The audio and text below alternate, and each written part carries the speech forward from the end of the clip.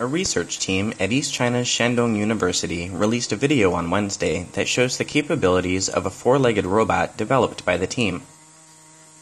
Similar to the Big Dog invented by Boston Dynamics, the robot can walk like a quadripedal animal while bearing a load.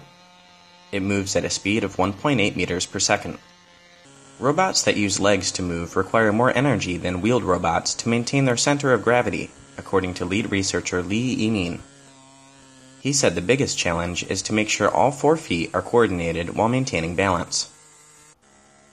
The robot can recover its balance after being kicked from the side, which indicates that the robot's balancing abilities are optimal.